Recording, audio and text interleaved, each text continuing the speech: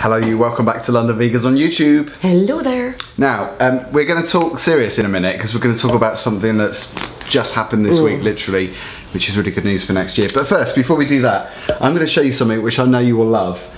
I've been itching to show you this. Jeremy bought me a present for my birthday. I keep looking in the wrong. That kind of I still haven't bought you a birthday present. I'm so ashamed. I haven't forgotten. I'm buying a birthday present. Look at this. Have you seen these before?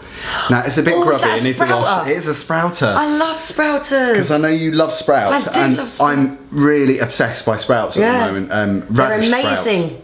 Sprouts. Jeremy bought me this and the little packet of sprout seeds that you plant. They are so easy. Literally, you put this in, you fill it with water.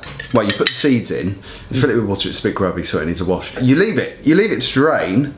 On this, so it catches all the water that's coming out of the jar. You mustn't put it in sunlight, so you put it in a kind of dimly lit room like the kitchen, away from the window. You just keep filling it up with water just to wash it through. And so you don't need muslin or anything? No, like you don't need anything, just water, that's all you need. Morning and night, so you do it first thing in the morning, and you rinse it off and you drain it, and then you do it in the evening and you rinse it off and drain it. And I had a massive jar of radish sprouts. Oh, how good are they? You just so want to shove them down. I know, they're so tasty. And it's broken now. There we go, my present is ruined. I know, that looks amazing.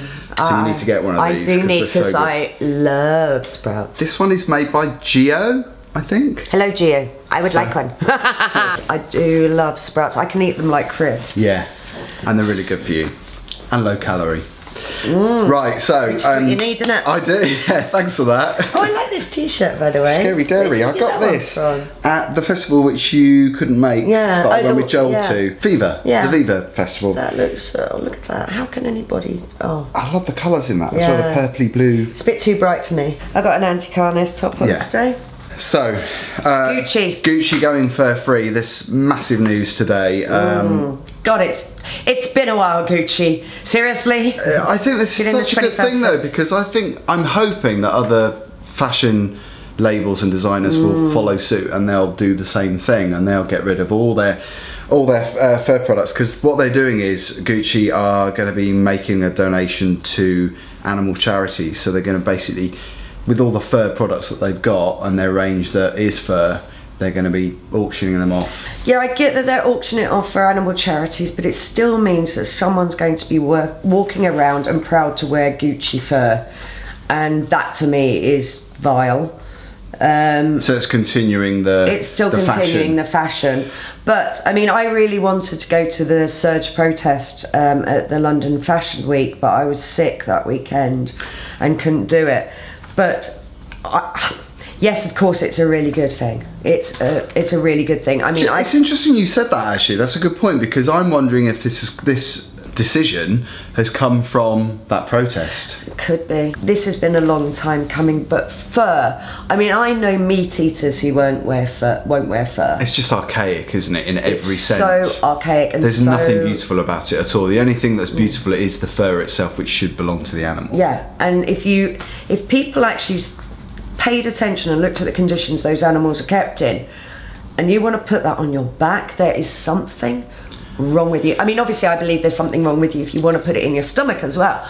Well, celebrities, I mean, so many celebrities wear fur, still do wear fur to this day, which is just the most abhorrent thing.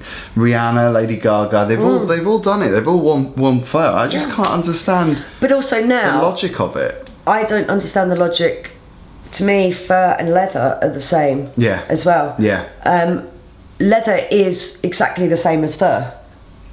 And it's like, Gucci will still continue to make leather products because fur is seen as the more abhorrent side of things to meat eaters and to vegetarians. So vegetarians will go, oh no, fur's disgusting, but still continue to wear leather, still continue to eat meat. I suppose a lot of people see leather as a byproduct, they don't see it as the priority. Yeah, like which is what I guess I did. I was a terrible vegetarian. I was an appalling vegetarian. Well, you never know. Leather might be the next step. Well, I think this is really encouraging, because I think it could be the way forward. I think they could eventually give up leather as well. I mean, I was watching, I'm kind of weirdly obsessed with Project Runway, and someone was going to use pleather, and they started saying, well, it just doesn't look as good, and I was just screaming at the TV, it's a dead animal's skin. Of course it doesn't look as good because it's meant to be on the animal. It's skin. Well, you're really doing that to the TV screen, shouting. Do you shout? I get quite annoyed by things on TV. Yeah. She does it to me as well. Leave my skin alone. Yeah, that's not real fur.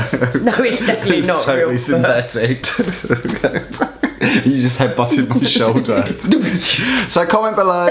Don't forget to like and subscribe if you haven't already. Like and subscribe. And like and subscribe. By the way, we are going to go to festivals soon because we need to do that. I'm missing the Ipswich Vegan Festival this week, which is my hometown. But I've spent the last 2. I know, but I've been away.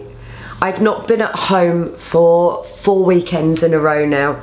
My cats. Excuses. No, my cats are seriously missing me. Yeah. I'm seriously missing my bed. This is your cats. Ipswich, I so wanted to come and see you because you are my hometown and I do love you dearly, but I'm pooped. I need a weekend at home. Don't know if I can do Veg Fest. We're hoping we will be at Veg Fest. I will be. I'll be there. I'm filming and directing a music video on the Saturday. Don't get all holier than thou. Stupid toy.